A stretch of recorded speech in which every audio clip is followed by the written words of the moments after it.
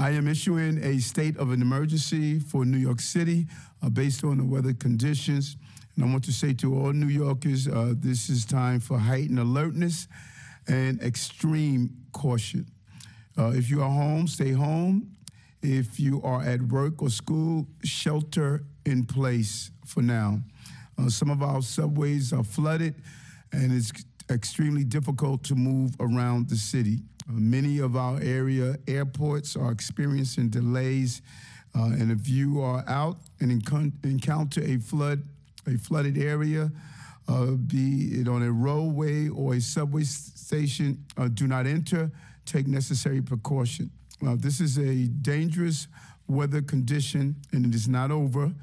And I don't want those gaps in heavy rain to give the appearance that it is over. It is not. We could possibly see 8 inches of rain before the day is over. Our city has already taken action to protect all New Yorkers, including rescuing those in need of help. There was an issue on the Belt Parkway by the Ocean Parkway exit. Those are the types of roadway conditions we're asking New Yorkers to avoid. There have been significant disruptions, without a doubt, particularly heading north. I just spoke to the county executive, George Latimer of Westchester County. The epicenter has shifted from the city regions, very much so, from Brooklyn and Queens and Manhattan, where I spoke to the borough presidents to offer our assistance in the Bronx, but is now heading north into the Hudson Valley. So we're also coordinating with those localities as well as Nassau County.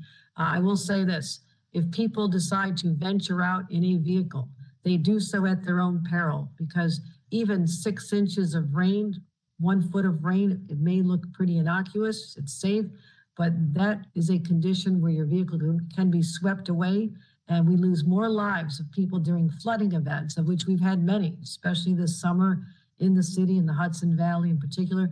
The reason people lose their lives in a flood event, more often than not, is they're swept away in their vehicles. So this is a choice people make. We encourage them not to decide to do that. Please stay home, be safe. We are deploying more buses. We have more bus operators to be able to create options if we don't get the subways back on schedule. The airports, right now, Terminal A at LaGuardia is closed because of flooding at a fuel field right now. We brought in more resources from JFK to assist with that as well. The flights are going in and out of the airports, but they are delayed, and so people should check on the websites for that as well. Also, we're trying to be as helpful as we can. The city mayor, you've been fantastic. We've deployed National Guard. We've deployed more pumps from our surplus to help you assist.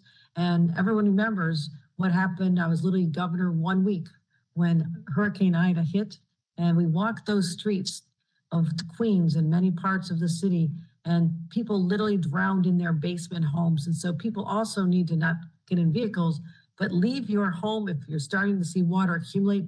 Don't wait until it's up to your knees or higher.